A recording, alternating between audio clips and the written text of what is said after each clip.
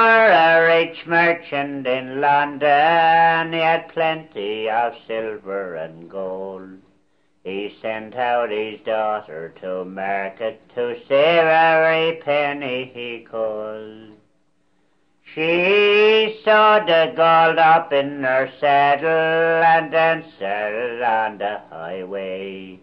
And the gentleman chanced for to meet her. He bid this fair damsel to stay. 3 blows of his whistle he gave her, and a pistol he cocked to her breast, saying, "Deliver your money, or I will your life possess."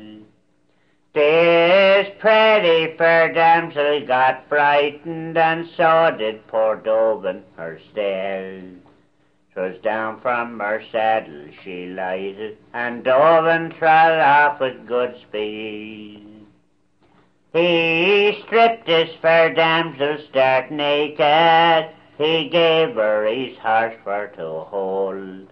'Twas there she stood shivering and shaking, like one that was dying with cold. He runned and he bawled and he shouted, he runned and he puffed and he blowed, saying, "Come back, my fair pretty damsel, come back and I'll give you your clothes." "My clothes, they are of little value, you can keep them, kind sir, if you please." So he runned and he bawled and he shouted, till his boots they wore down to the heels. She rode over mountains and valleys, and places she knew very well. She left them with a small trifle, about 5 shillings to tell. She runned over hills and over meadows, and arrived home about 12 o'clock.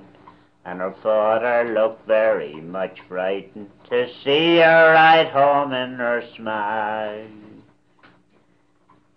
She put the thief's horse in the stable, and in this portmantle she found some hundreds of sparkling diamonds, the value of 10,000 pounds.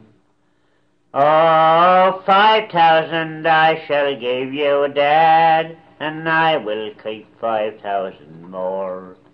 And I think it's a valuable trifle for to keep the wolf from the door."